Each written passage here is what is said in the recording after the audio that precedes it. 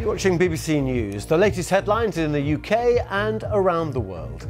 Conditions at a migrant processing centre in Kent are described as wretched as a watchdog calls on the UK Home Office to get a grip of the situation. The Immigration Minister admits action is needed. What we have to do at Manston is ensure that it returns to a well-run, compassionate, humane site which can manage around 1,000 to 2,000 individuals. At the moment it's got significantly more than that. The British Treasury has told the BBC it is inevitable that everyone will need to pay more tax in the years ahead and warns of tough decisions.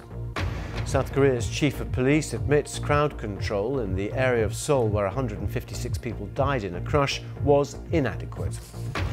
The Indian Prime Minister Narendra Modi is to visit Morbi in the western state of Gujarat where more than 140 people died after a bridge collapsed on Sunday. Oil giant BP announces profits of $8.2 billion, £7 billion, between July and September, almost triple the figure for the same period last year.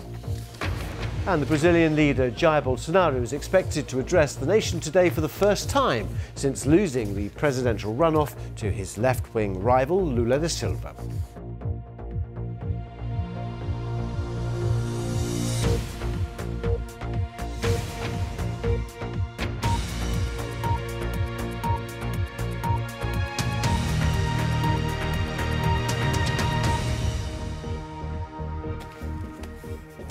Hello and welcome to the programme if you're watching in the UK or indeed around the world.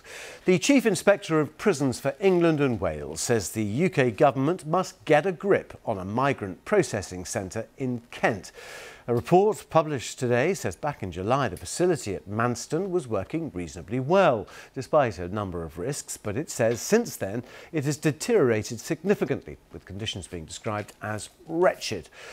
Meanwhile, the Home Secretary, Suella Braverman, has been accused of using inflammatory language about migrants. She talked about an invasion on our southern coast. She also told MPs that the current asylum system was broken and illegal migration was out of control. Labour accused Suella Braverman of being unfit for office, while one refugee charity called the Home Secretary's comments indefensible. Follows that criticism of conditions at Manston Processing Centre, an independent inspection in July found it was well equipped and professionally run, but found issues like a lack of beds and no access to fresh air or exercise. Well, today the Chief Inspector of Prisons told the BBC the situation had significantly deteriorated and said the Home Office and contractors need to get a grip. Almost 40,000 people have crossed the Channel in small boats this year. 46 made the crossing yesterday.